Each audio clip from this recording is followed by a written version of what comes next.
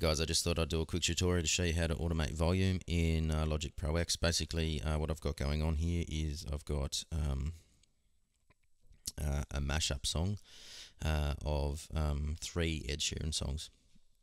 Anyway, you can look at my channel, it's the one that I did on the Lion King. Basically, I've just put this cello in, down the bottom here. It comes in the turn, or in between the 2 songs.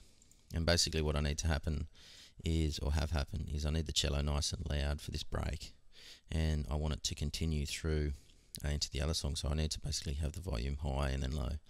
And the way you can automate volume in Logic Pro X is just to show hide automation here.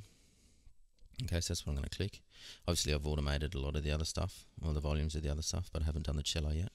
So I'm just going to zoom in on that so we can see what we're doing. Basically I'll play it for you so you can sort of get a sense of what I want to happen.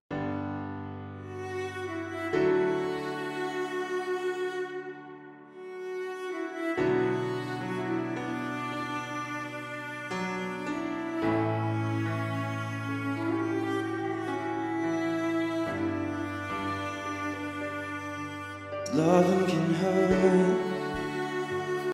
So basically when the vocal comes back in there, and the vocal's a bit loud, but when the vocal comes back in, I want this cello to cut out, so that's what I'm going to have happen. So it's about there that I want the cello to start decreasing again.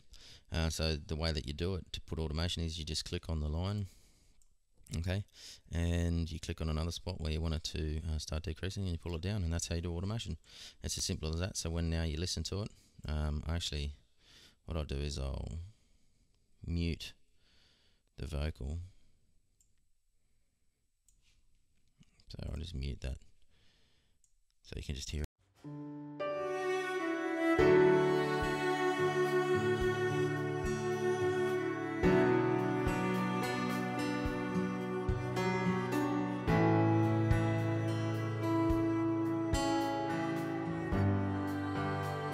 Right, so you can see that the automation basically decreased the volume, so it was a little bit low. One of the other things you can do is you can come in here and you can go the automation curve tool, which is quite helpful. What you can do is actually set that to a curve so that it decreases less linearly, and you can just go and do that for all of your automations if you want to, right? So that you just have so it's not just a linear cutoff on volume, which is a bit nicer on the ear. Anyway, that's how you do volume automation in Logic Pro X. I hope that helps. Okay, thanks, bye.